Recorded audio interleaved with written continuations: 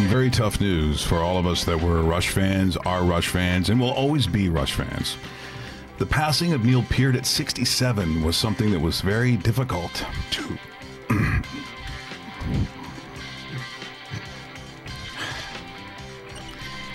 I think for a lot of us, he influenced us in so many ways, more than just music.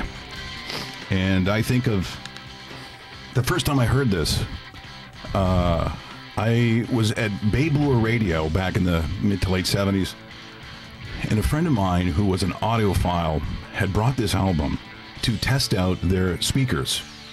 And this was the song that was played. And I listened to it and I thought, I think this just changed my life.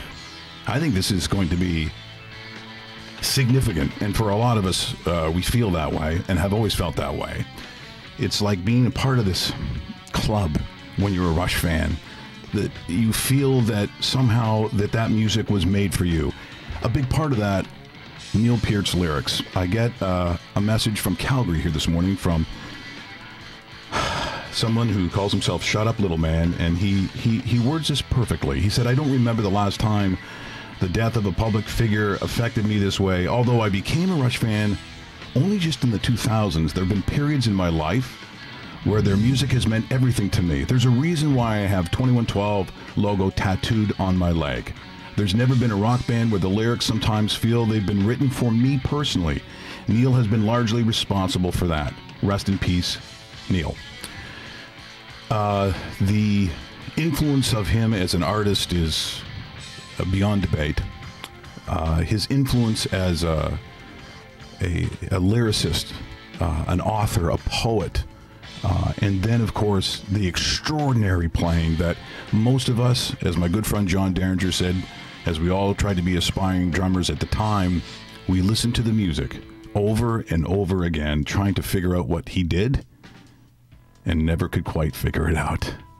That was Neil Peart. The odd circumstance of my life, back in the early 80s, there's this cute little blonde girl who comes into our high school. The hallway is jammed with people. I don't know what's going on. It's like a frenzy. Someone comes running up to me and says, you will not believe who is in the hallway.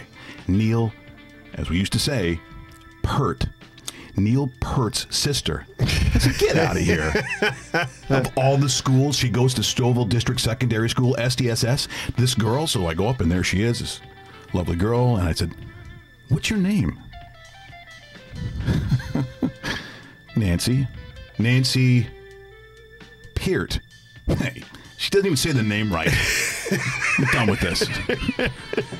We became good friends. I got to know her very well, and her fantastic parents, Betty and Glenn. Boy, Betty was awesome, so was Glenn. And they raised this boy and supported him from either working at the farm parts in the early days. He was born in Hagersville, spent his time in St. Catharines, to becoming literally a legend that I don't know if we'll ever see the likes of someone like him again. In that respect, he is a true Renaissance man, and someone that I think has shaped the lives of all Canadian musicians. And I think that the sadness of the passing also is a reflection of what he meant to us as Canadians, and what his family meant to me. And my heart breaks for you, Nancy. It really does. But I'll leave you with this. Like a lot of us, we have this soundtrack in our minds. And as I think of him, I'm always going to think of this.